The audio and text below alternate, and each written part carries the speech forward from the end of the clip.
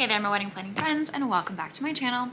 If this is your first time here, thank you so much for clicking on my video. I'm Emily Summer. I'm a wedding planner based in Montana, and I make weekly videos on wedding planning tips and advice. Today's video is always a fan favorite, talking about how to save money on your wedding, and today we are specifically talking about saving money on the alcohol at your wedding.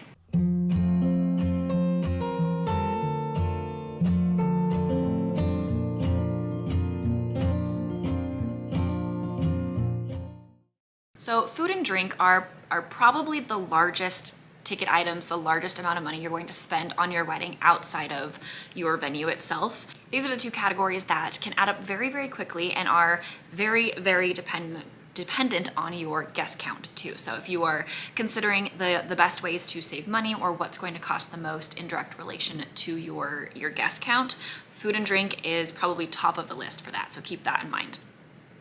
When it comes to alcohol specifically, there are a lot of ways that this can be driven, the cost can be driven up pretty high, but there's also several ways that you can bring this as low as possible if you are trying to save the most amount of money, specifically trying to save money on your alcohol. So here are 8 ways to reduce the cost of alcohol at your wedding.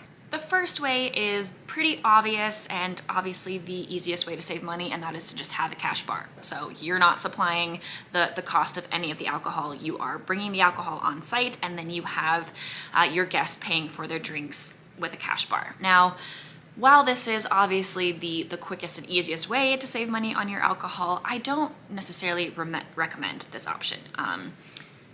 You're asking your guests to come and celebrate this day for you. Likely they're going to be traveling, they're going to be bringing you a gift, they're going to be setting aside this day, taking a vacation day, whatever it is, they are coming to celebrate you.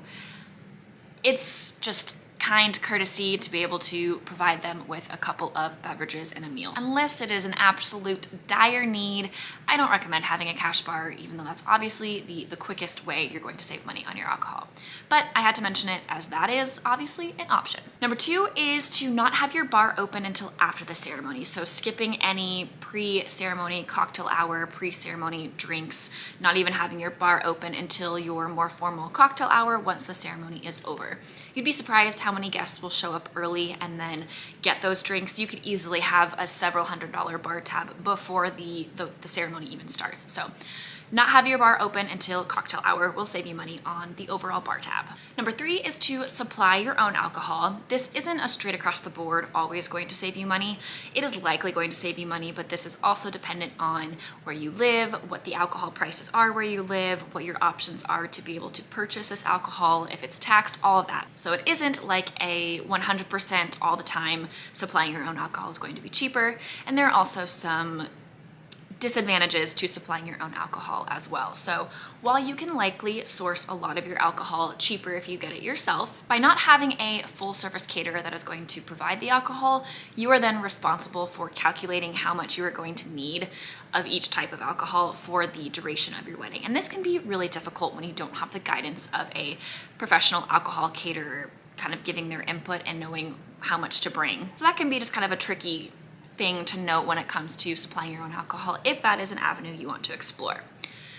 An important note here too is you may not be allowed to supply your own alcohol depending on the venue that you are getting married at and what their policies and liquor licenses are. So a lot of venues will require a fully licensed and full service alcohol caterer, which means that if you are going to be hiring one of these caterers, they typically require all of the alcohol to be purchased through them. So again, keep that in mind. It may not be an option for you to supply your own alcohol, but this is a way that you could potentially save a lot of money on alcohol as well. Number 4 is to have only beer and wine at your bar. So by eliminating liquor options, you're not only not pay for those liquor options, which are typically more expensive by volume than bulk beer and wine, but you also are not having to supply a range of liquor options as well as the mixers that come with it. So overall, less expensive to only serve beer and wine. You can also get away with less bartenders when you are serving just beer and wine, or no bartenders at all, which I don't recommend, but again, if you are really trying to cut down on as many costs as possible, you can get away with potentially no bartenders, again, if that's something that your venue allows.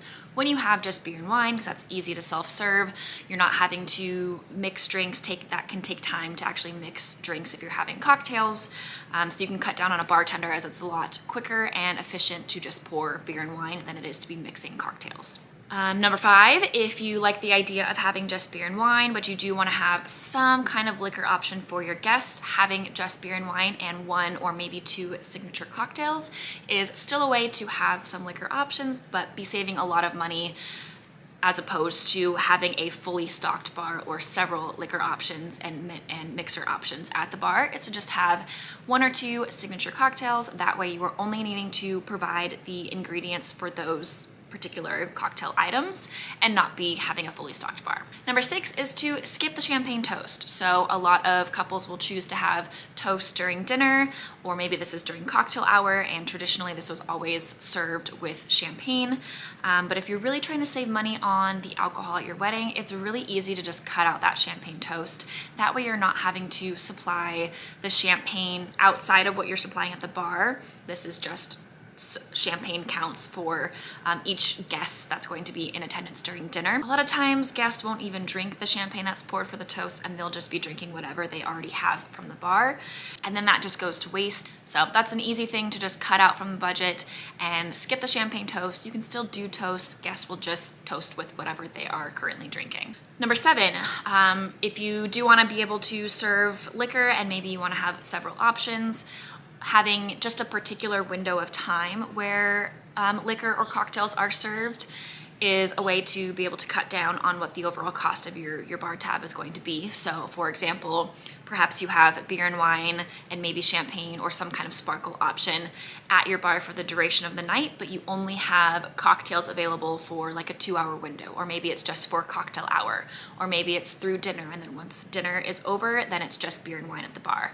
This way you are still kind of providing that option for a little bit for guests. They can be able to choose whatever they would like to drink at the bar, but not having to provide that for the duration of the entire night. And number 8, a final way to save money on your alcohol and bar catering is to have a bar tab that you have already discussed with whoever is bartending, catering your alcohol. Have a tab that you have prepaid or that you agree to pay to a certain amount, and then once that is hit, then it just becomes a cash bar. You could also do this based on time, so maybe you have agreed with the bartenders that you will be paying the tab until 10 p.m. and then once 10 p.m. hits, then it becomes a cash bar. So however you choose to do this, whether it's a dollar amount that you plan to reach that you are covering, and then after that becomes a cash bar, or perhaps it's by hour and you are planning to cover the full bar tab until a certain time, and then it becomes a cash bar after that. Like I said, alcohol is one of those things that can be one of the highest priced items for your wedding, especially if you were having a larger guest count. So here are some ways that you can potentially bring that cost down. Hopefully you found this video helpful. If you did, please like and subscribe to get weekly videos on wedding planning tips and advice, and we'll see you next week.